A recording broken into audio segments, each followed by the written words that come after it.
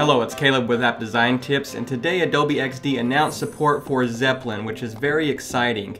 Now, Zeplin is a tool used for developer handoff.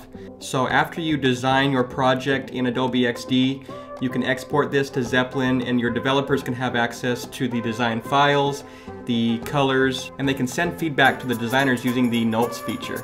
Now, if you haven't done so, please subscribe to this channel and hit that bell icon to stay up to date for the latest app design tips. So if you want to, you can sign up for Zeplin at zeplin.io and you can download a free trial here. Now, I know this really hurts to hear, but for Windows users right now, you don't have support or integration for Zeplin.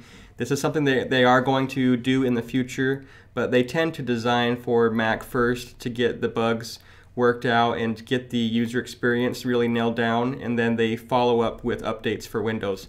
And once you have this installed, you can launch it, and you can see here this is the start screen. So this is where we can create our first project, and I'll just create an iOS project here. And this has support for multiple tools, but just today they announced Adobe XD, so let's try that out. Now, to get started importing your designs into Zeplin, all you have to do is click inside of a layer inside of one of the artboards, or click on the artboard itself, and it'll export the artboards themselves. But let's click on Zeplin here.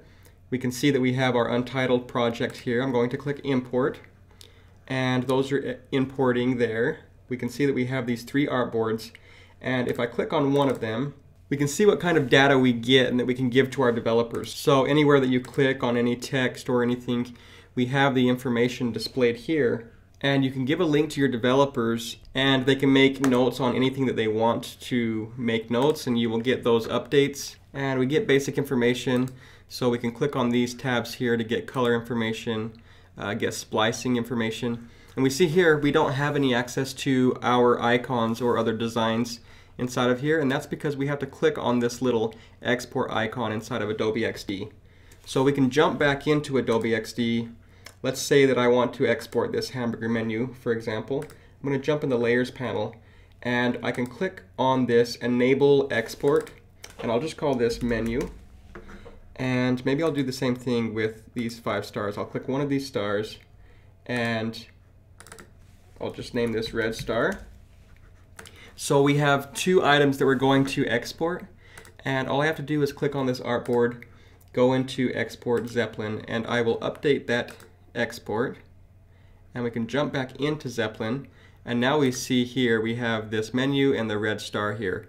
And your developers can just click download, and they can download in a PDF or a PNG and begin to use those assets.